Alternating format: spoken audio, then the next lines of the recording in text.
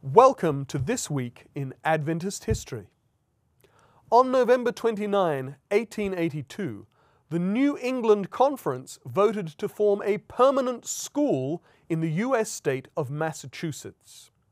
This was the outcome of a meeting 9 months earlier, in February 1882, of the New England Tract and Missionary Society, at which its president, Stephen N. Haskell, who you see here, proposed that the society consider establishing a Seventh-day Adventist school in New England.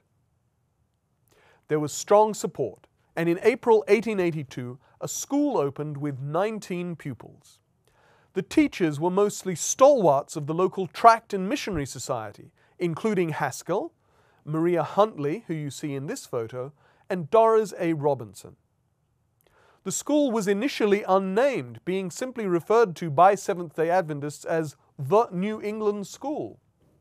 But by the autumn, with a new academic year underway, the decision was taken to establish a school according to Massachusetts state law, and the following year it was incorporated under Massachusetts law as South Lancaster Academy. Goodloe Harper Bell became the first official principal.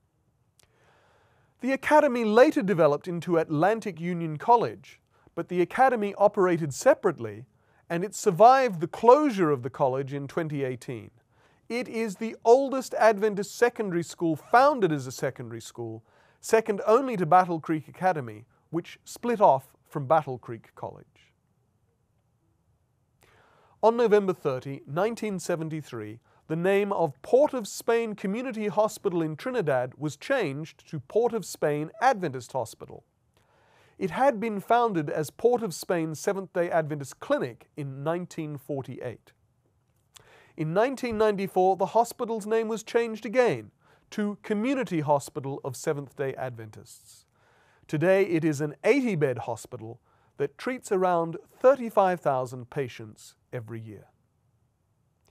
And on December 2, 1958, Queen Sirikit of Thailand opened a new building for the Bangkok Adventist Hospital School of Nursing.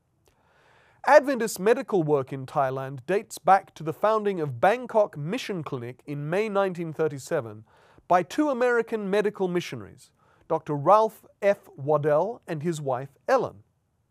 In 1946, the clinic became Bangkok Mission Sanitarium, and in 1947 its School of Nursing was opened. Today the hospital still operates under the title Mission Hospital Bangkok. It is a 120-bed hospital that treats some 137,000 patients annually. And that was This Week in Adventist History.